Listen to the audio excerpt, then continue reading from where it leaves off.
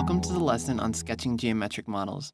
In this lesson, we will discuss scales and how to apply scales to understand the difference between an actual object and a scale object. Now, the geometric properties that apply to shapes can be scaled up or down for practicality.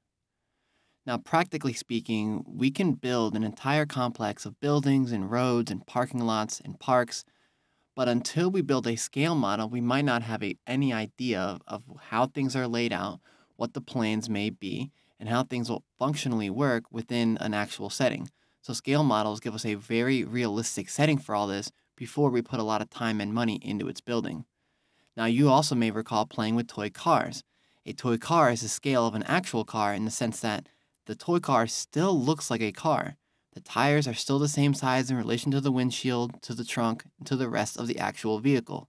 It is a smaller version of an actual car, and they do this with ratios and proportions. Scale models work based on these set ratios between their measurements and the actual object. So you might be thinking of a ratio as A over B, and then a proportion saying that A over B being equal to C over D, where the A and the B and the C and the D are connected between those two objects. So imagine we have the big car, the actual car, and one of the measurements over the small version of it being equal to the big version of another measurement over the small version of another measurement. And we'll be able to apply exactly what this means in just a little bit. So our toy car may be 1/16th of the actual car. Our small building might be 1/3 of the size of a different scale model of a building. We might have different proportions that might be 6/19ths of the actual size of something else. Going the other direction, we could have the actual shape of something being double a scale, 500 times a scale, or even 1,000 times the scale model. So let's take a look at some practice, and let's examine two tractors. Now, let's say the farm toy model is generally 1/16th or 1/64th, but let's use 1/16th. The toy is 1/16th the actual tractor.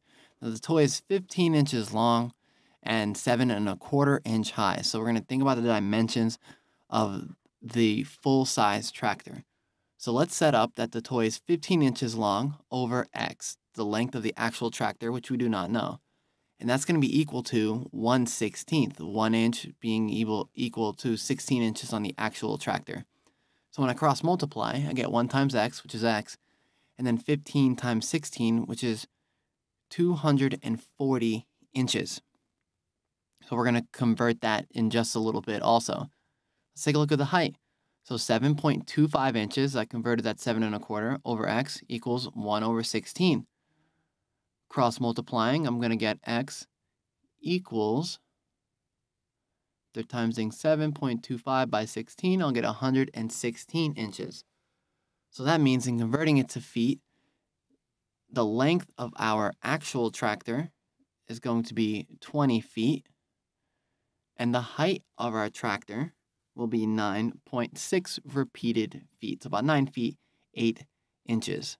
Let's take a look at another example by looking at a map of the United States.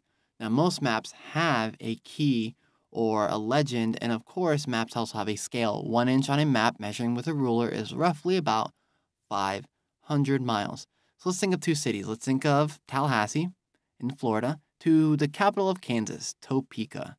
Now, I measure that with a ruler, and I get about 2.2 inches. I'm going to try to be precise as possible, but let's say I get 2.2 inches on this particular map. So once again, I set up a proportion, 1 inch on my map over 2.2 on my ruler. 1 inch is 500 miles on the map over X. Hopefully, I will find how many miles are between them on the map and then in reality.